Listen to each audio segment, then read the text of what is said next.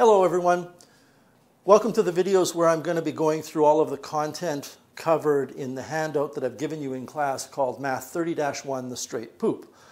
As you're familiar with this handout is not a series of practice problems. This handout is an extensive overview of all of the concepts we've learned in this course. So as I work through this, we're not going to be doing in these videos much, if any, actual math problems. What we're going to be looking at is just reviewing all of the content in the course so that at the end of this you can go to the handouts I've given you in class and attack those problems. Many of those multiple choice numerical response questions could be turned into a written response question. And we've talked in class about what that means, about the necessity for you to explain things clearly, to algebraically show solutions if you're asked to follow those key directing words in the questions so that you get good marks on those written response. With that being said, let's get started. This first video is going to be Unit 1 and Unit 2 of the course. Unit 1 is Transformations and Radical Functions and Equations. This corresponds to chapters 1 and 2. And we're going to start off with translation. So what a translation is a shift of a point or an entire function left or right and or up or down. And what happens is in the function we create a translation by changing the function y equals f of x to y minus k equals f of x minus h. So we have a replacement for x. X is replaced with x minus h, and we have a replacement for y, and y is replaced with y minus k. However, we typically don't write y minus k equals f of x minus h. What we typically write is y equals f of x minus h plus k. Just to review what the parameters h and k do, h is the parameter that's responsible for a horizontal translation. And whatever the absolute value of that parameter is, which means don't worry about whether it's negative or not, that's how far the horizontal translation is. On the other hand, the direction of the horizontal translation is indicated by the sign or the character or the nature of that parameter. If the character or sign or nature is negative, if h is negative, then the graph or the point shifts in a negative direction, which is to the left horizontally. And if the parameter h is positive, then you have a shift horizontally in a positive direction, which would be to the right. Same kind of deal going on with k.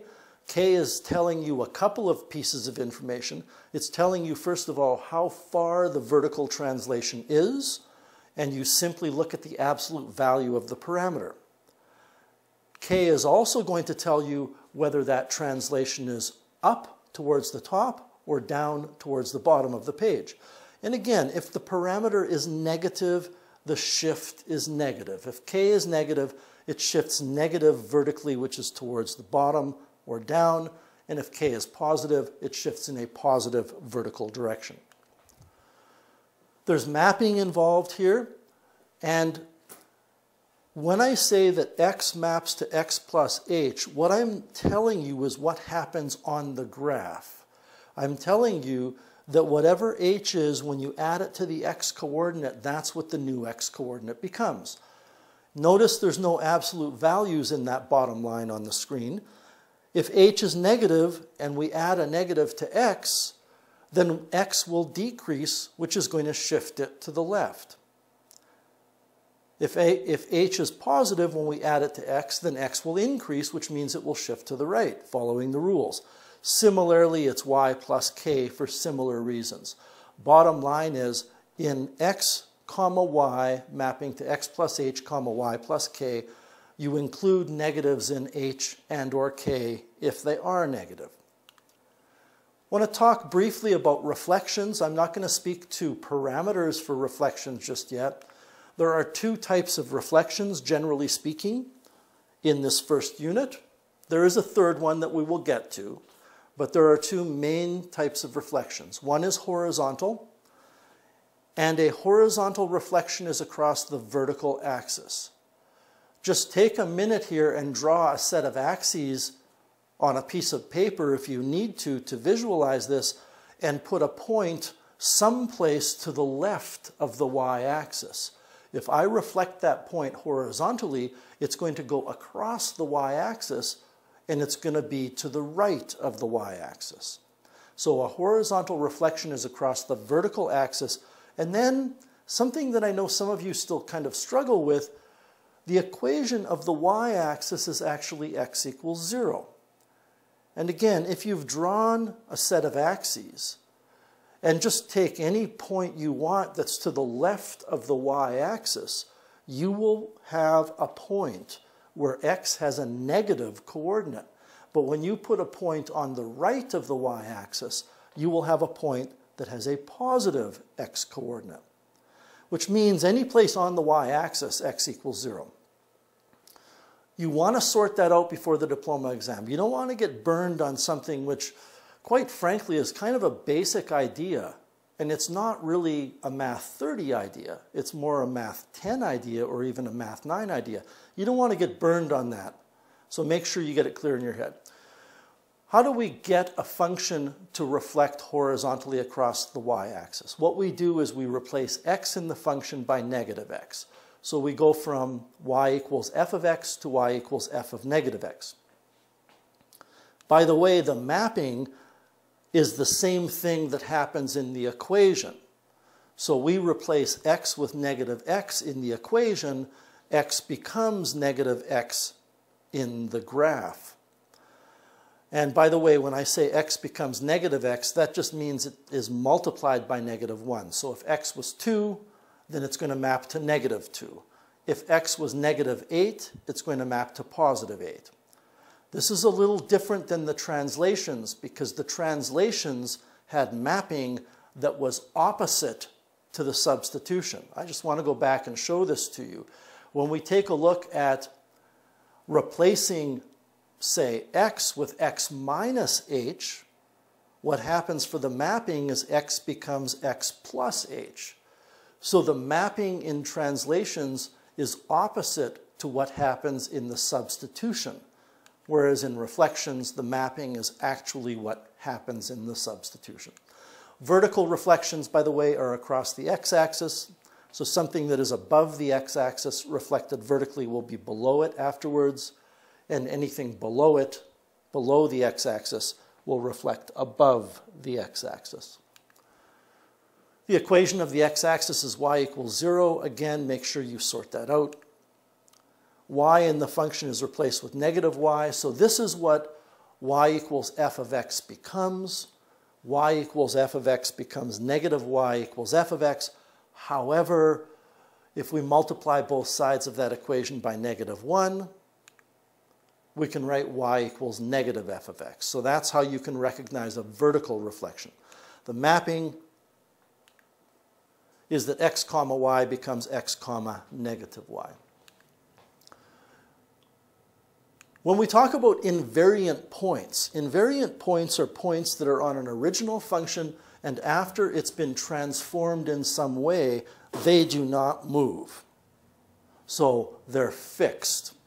And in reflections, invariant points will happen whenever you have a point that's on the line of reflection. If it's reflecting across the x-axis, then any point above the x-axis goes below the x-axis, and any point below the x-axis will reflect above it. Well, that means that any point on the x-axis will not move. So for horizontal reflections, which are across the y-axis, the y-intercept of the function will not be affected. It will be an invariant point. For a vertical reflection, which is across the x-axis, any x-intercept will not be affected because it's on the line of reflection. I'm including now a third reflection, and we'll talk extensively about inverse functions, or inverses of functions rather, in a few minutes. But an inverse can be found by reflecting a graph across the line y equals x. So invariant points for inverses are points that are on that line y equals x. When we put all of this together, with the exception of the whole inverse reflection idea, we end up with this template on the right-hand side of your screen, which can be found on your formula sheet. Y equals f of x is translated, or transformed, I should say, into y equals a times f of, and then in brackets, b. Then there's another set of brackets, which is crucial, x minus h, close brackets, plus k. Everything that we've learned about h and k are still true. And I'm going to talk about a and b here in a second, but before we do, you need to take care of these changes that the four parameters create in a certain order. Whatever changes happen due to a and b have to be taken first. Now, you can do a first and then b, or b first and then a. I don't care, and it doesn't matter, as long as a and b are handled before you start talking about h and k. What is the parameter a all about? Well, if a is negative, there's going to be a vertical reflection, and it's across the x-axis. If b is negative, then there's going to be a horizontal reflection, and that will be across the y-axis. The vertical stretch factor is the absolute value of a. So if a is negative 3, the absolute value of negative 3 is 3, the graph will be stretched vertically by a factor of 3, which means every point above the x-axis will now be 3 times further above, and every point below the x-axis will be 3 times further below. If a was 1/5, then the stretch factor would be 1/5, because the absolute value of a fifth is a fifth. That would mean every point above the x-axis would now be 1/5 as close to the x-axis above. And every point below would still be below, but it would be 1/5 as far below. You have to be careful with the parameter b, though, because b is not the horizontal stretch factor. We have to remember to reciprocate the value of b. And the absolute value is there just because we don't want to worry about negative for a stretch factor. So if b is 3, the horizontal stretch factor is not 3, it's 1/3. If b is 1/2, then the horizontal stretch factor is 2. Of course, there's a horizontal translation. We've already talked about determining whether it's to the left or to the right and how far it is. And there's a vertical translation, and again, we've already talked about that specific effect. We can put this all together in terms of this grand mapping scheme. If x is stretched horizontally by the reciprocal of b, then if we take 1/b times x, including a negative if b is negative, that will stretch x properly, and if b is negative, it will reflect it, and then we can add h. Similarly, a, including the negative multiplied by y, will reflect y if a is negative, and stretch the result, and then we add k. So there is a way to put this all together in, I guess, maybe more of an abstract fashion, and to say that the mapping is x turns to 1/bx plus h, and y turns to ay plus k. What is the inverse of a function? The inverse of a function is found by interchanging or swapping every x and y set of coordinates. So if 1, 2 is a point on the original function, you switch 1 with 2, and the new point is 2, 1. That means that this is a way to write the mapping. X, y turns into y, x. Be careful, though, and I've mentioned this in class, that y, x, it's still an x coordinate followed by a y coordinate. That y in the y, x is the new x coordinate, and the x in the y, x is the new y coordinate. The result happens to be a reflection across the line y equals x, which means invariant points lie on this line. We've done this in class. There's an example. This might even be the example that we did in class. I'm not sure. but there's a function, and when we swap all of the x and y coordinates in each point, we get the inverse. It's useful sometimes to just understand that if you switch x and y, everything about x becomes true about y, and everything about y becomes true about x. So if I give you that blue function, and I don't show you the red function, or the red graph rather, which is an inverse. If I give you the blue function and I say, well, what is the domain of the blue function? Well, that's easy to see. You can see it goes from -6 to 2. If I say, what is the range of the inverse, you don't have to graph the inverse to know that the range of the inverse will be the domain of the original. Any intercepts that are y-intercepts on the original function will become x-intercepts on the inverse. Anything about x becomes true about y, and anything about y becomes true about x. To determine the equation of an inverse of a function, you switch x and y in the equation and then rearrange for y. Sometimes the inverse is not a function, and we use what's called the vertical line test to determine if the inverse is or is not a function. For example, that blue graph, which is an absolute value function, is an original function, and I have swapped all of the x and y coordinates, or I have reflected it across the line y equals x to get the pinkish graph, which is the inverse of the function. And that is not a function because a vertical line will cut the graph in more than one place. If I were to draw a vertical line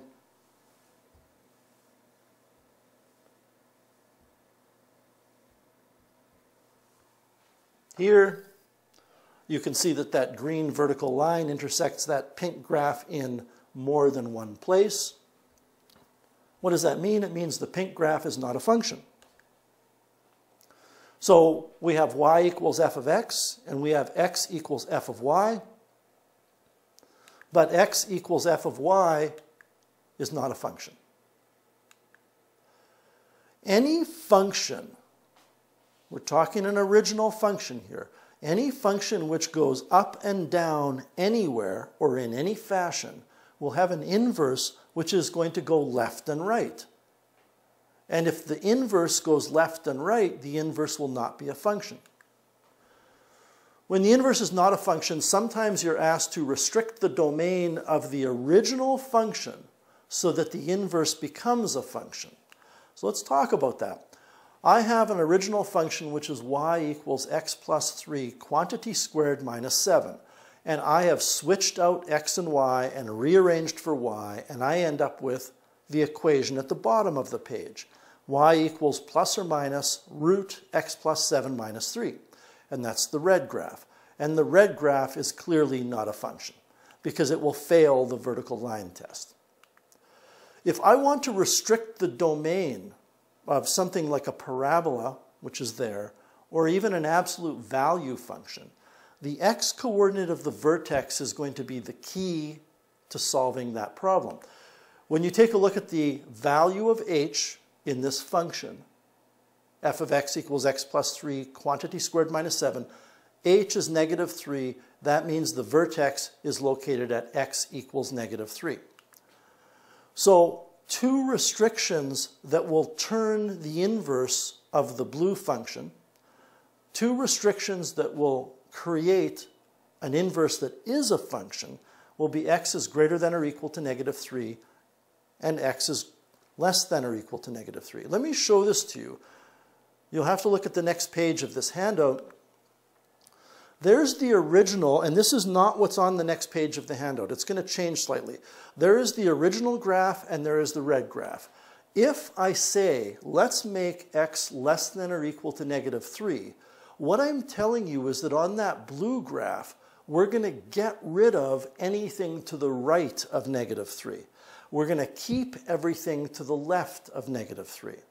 So when I keep the left-hand side of that function, I don't get the reflection of the right-hand side. I only get the reflection of the left-hand side. So this graph at the bottom in red is now a function. because it will pass the vertical line test.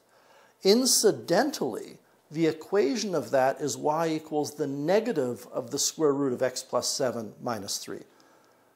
When I had the top and the bottom of that red graph, which was the inverse of the original with no restriction, the equation was y equals plus or minus the square root of x plus 7 minus 3. Similarly, I could make the restriction to the original graph x is greater than or equal to negative 3. Well, if I do that, then the left-hand side of the blue graph is going to disappear, which means the bottom of the red graph will disappear. So now again, the inverse is a function, and it turns out the equation of that is y equals plus the square root of x plus 7 minus 3. Transformations of root x. I'm not quite sure why it's important that we had a specific lesson on transformations of this function. I get that it's connected to some other things we learn in Chapter 2. However, what I'm going to tell you you should be able to do with this graph, you should be able to do with any graph if you know what that graph looks like. If you apply all of the parameters a, b, h, and k to the function f of x equals root x, that's what you get. That's the equation. So you should be able to look at the equation of a square root function that has been messed with by including a, b, h, and k, and tell me everything about that function. Tell me the domain, the range, whether it points up and to the right, up and to the left, down and to the right, down and to the left. Any feature of the transformed function you should be able to do. Again, you really ought to be able to do that with any function that you're familiar with. This, however, is important. It's something that is new to this course and new to this unit. What does the square root of a function mean? Y equals f of x changes to y equals root f of x means that every point on the original function that's at x comma y is going to end up being x comma root y. This is the key to solving any problem where you're finding the square root of a function or you're finding information about the square root of a function. That's the mapping. Since you're taking the square root of y, then you're only allowed to do that wherever y is greater than or equal to 0. So any place on an original function that the graph is below the x-axis, which would be where y is negative, any place there, the square root function doesn't exist. And again, this is an opportune time for me to remind you, we're not doing math in this handout. You can go back, you can even pause the video here right now if you like, and go back and look at some specific examples from that lesson. Wherever the original function is above or on the x-axis, those will be points where y is positive or 0 and you were allowed to take the square root. There are invariant points associated with these functions.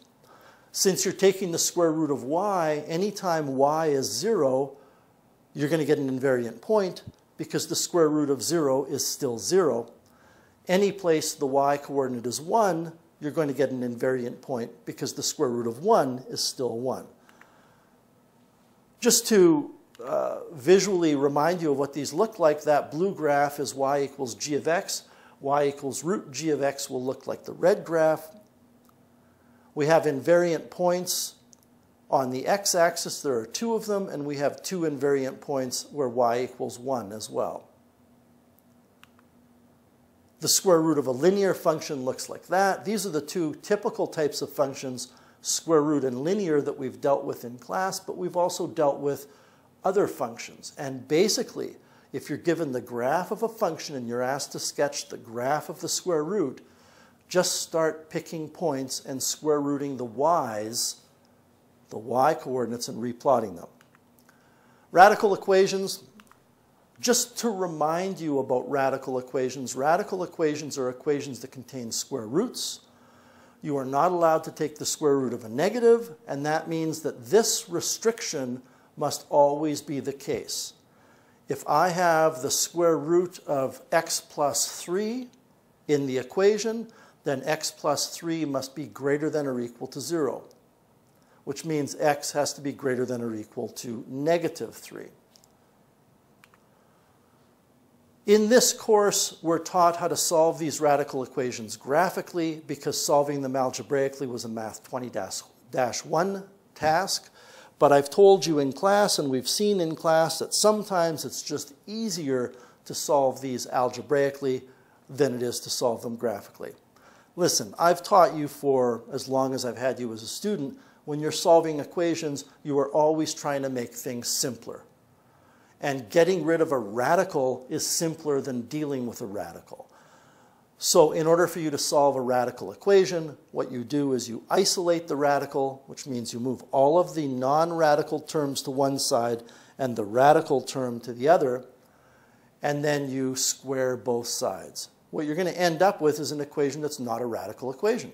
You're going to end up with a linear equation or a quadratic equation or a rational equation, but it will be an equation that you can solve. Remember that with radical equations, it's possible for you to get extraneous solutions, which means you've done nothing wrong algebraically, but one of the answers, or maybe both of the answers, or maybe none of them, but it's possible that an answer you get when you substitute back into the original equation does not work. Equations could also always be solved graphically, but don't do that if it's a written response question. That leads us to Unit 2, which is actually, I believe, Chapter 3 of your textbook. I think it's kind of important that you recognize polynomial functions. Polynomial functions have terms. Terms are algebraic expressions that are added together. The terms have to have a base that's a single variable and an exponent on that base that contains a whole number exponent. They can also contain coefficients, but the coefficients must be real numbers. So, for example, h of x equals 2 minus root x does have terms. They do have variables. The variable is x, but root x is x to the half, and a half is not a whole number. F of x equals 3 to the x is not polynomial because the x is not in the base. It's exponential. When you take a look at p of x, which is the second to last one, the exponent is a negative number, which is not allowed for polynomials. So the only three polynomial functions are those ones I've given you. When you look at a polynomial function that is in expanded form, and I mean by expanded form that somebody has multiplied it all out if necessary to, for example, y equals negative 8x to the 6 plus 2x to the 4 minus 3x cubed plus 5x squared minus x minus 11. It's expanded out in that fashion. The constant term will always give you the y-intercept. The constant term will be the product of all of the constant terms of the factors. What I mean by that is if you were to take a look at a polynomial function that happens to be in factored form, and it's negative 3 times 2x minus 5 times x plus 1 times x minus 2. And I said, what is the constant term of that going to be if you expand it out?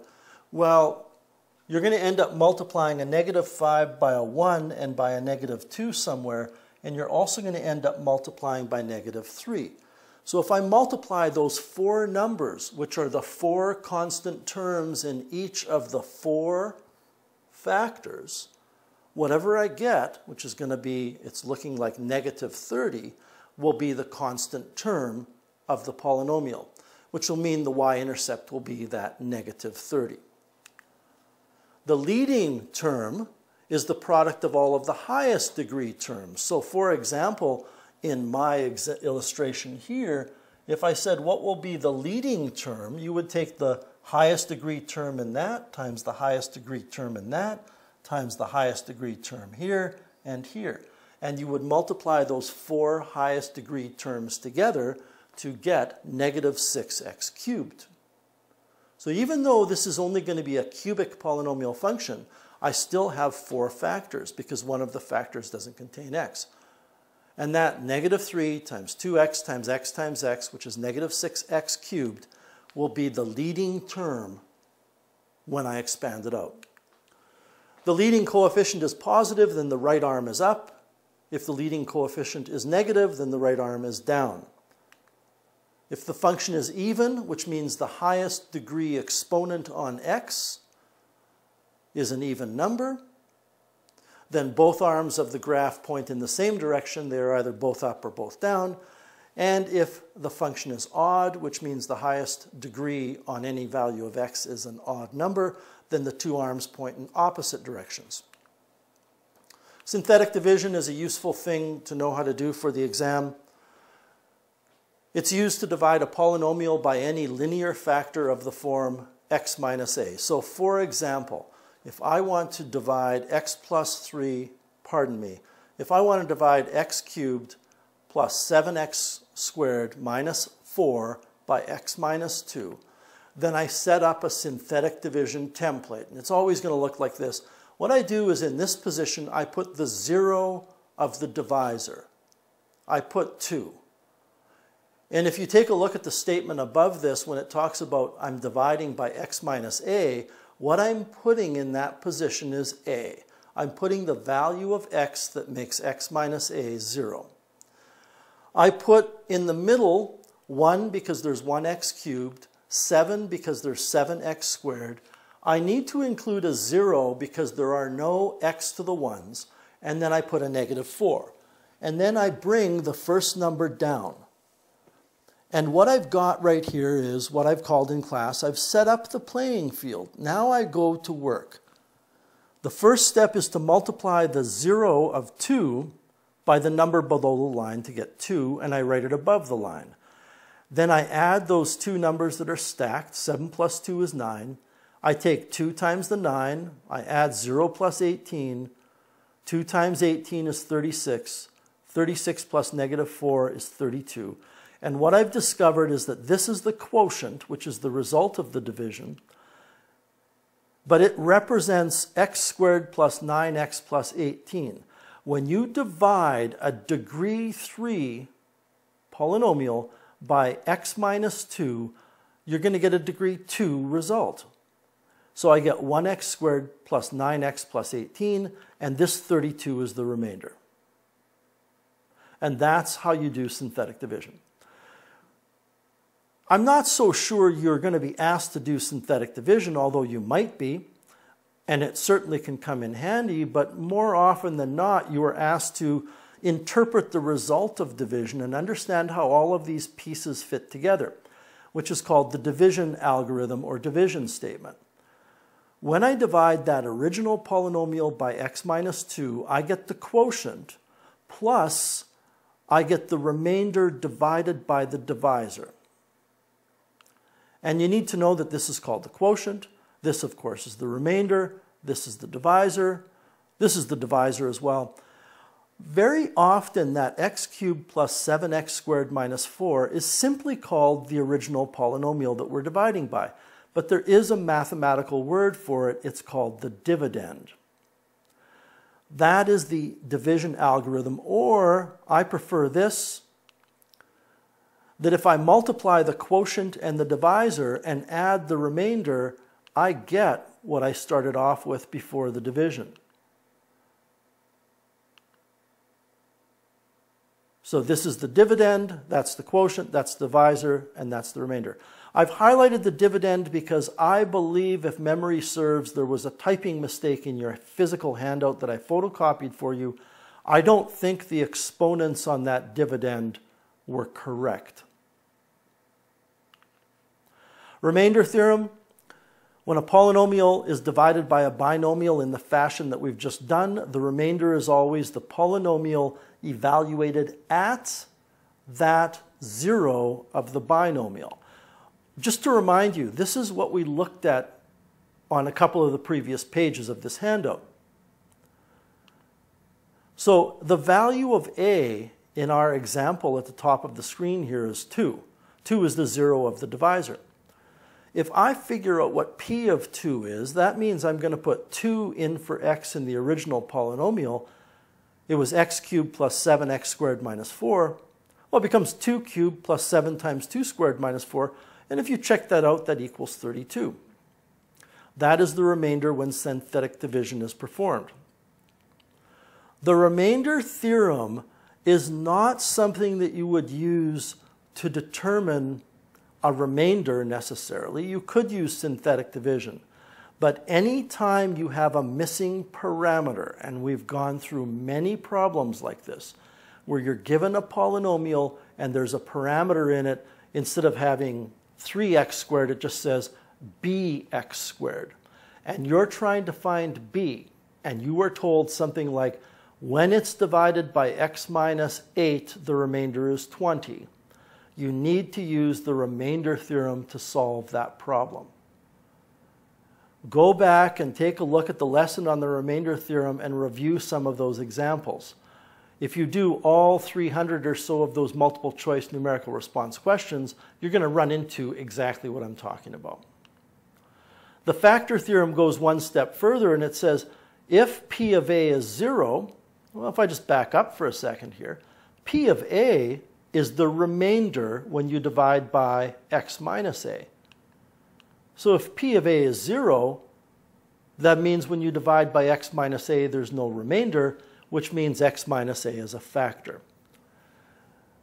I think this is very important, not just for you to figure out algebraically how to factor polynomials, and again, you need to look back in your lessons and review questions for examples of this, but it's important for you to understand that there's a connection between the 0 and the factor.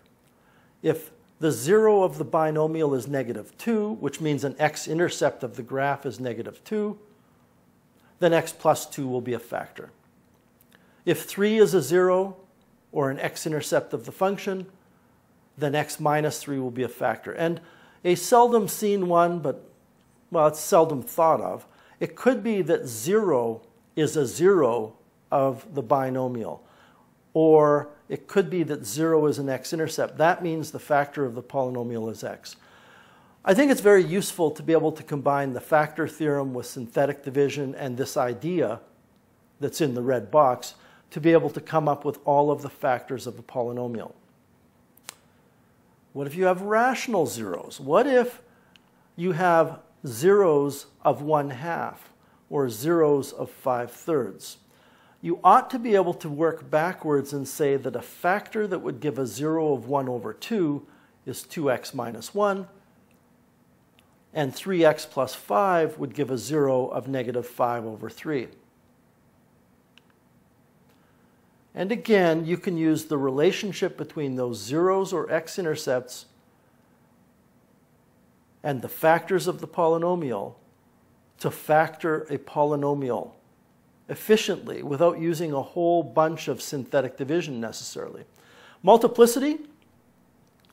Multiplicity refers to how many times a specific factor or x-intercept or 0 appears in a polynomial function. So multiplicities that are even but greater than 0, because 0 is even, like 2 or 4 or 6 or 8, correspond to x-intercepts that are tangent to the x-axis. Multiplicities that are odd but greater than 1 correspond to x-intercepts that have what's called a point of inflection.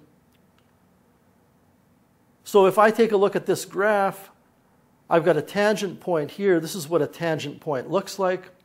I have an inflection point here. That's what an inflection point looks like. I call this a clean point. It goes through with a clean passage, passes cleanly through. This would have a multiplicity of 1. This would have a multiplicity of 2 or 4, etc. And this would have a multiplicity of 3 or 5, etc. And more often than not in an exam situation, you're asked for maybe the equation of a polynomial function assuming minimum degree. So if it was a tangent point and you were assuming minimum degree, you would be using a multiplicity of 2. That multiplicity of 2 means that x minus 5 as a factor will be squared. The inflection point is at -1, which means x plus 1 is a factor. It will be cubed. The clean point at -4 means x plus 4 is a factor, and that means it will just be x plus 4 to the 1. Now, this is one of the rare cases in this handout where I go through a specific example because it's something that I really don't want you to get caught on. How do you find the equation of a polynomial function from either a graph or this information might be presented in a table or some other fashion? But how do we determine the equation of this polynomial function? Well, you have to build the function by looking at the factors, but you have to include a constant multiple of a. Well, just look at the fact that there's an inflection point at -1, which means there's a multiplicity there of 3, a minimum multiplicity of 3 because it's an inflection point. We also have a tangent point at 3, so we have a multiplicity there of 2.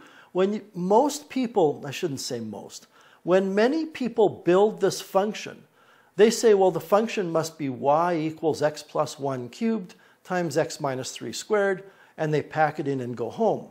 They think they're done. Well, if they are, they're wrong because that is not the correct function. You have to include this constant multiple. Don't forget to include this when building a function. Now, how do you determine the value of that number? Well, it's found by the same strategy we use to find any missing parameter. Substitute in a pair of numbers that makes the equation true. Since this graph passes through 2, -26, when x is 2, y is -26, so I replace x with 2 and y with -26. I simplify that. 2 plus 1 is 3, 3 cubed is 27. -1 squared will give me 1. I'm saying -1 because 2 minus 3 is -1. So I end up with this. I end up with 27 times a equals -26. So a is -26 over 27. Don't forget to put that back in if it's a written response question. If you end it here, I can't speak to the state of mind of the markers on a diploma exam, but sometimes, as I've said in class, they're tired, they've been marking the same question for days on end, and they might just be instructed that if the student doesn't write the actual equation of the polynomial function, it's not good enough. It's not 2 out of 2 or 3 out of 3. So you do need to write that for an answer. Once you get that missing parameter, just take a minute, rewrite it with that missing parameter in place.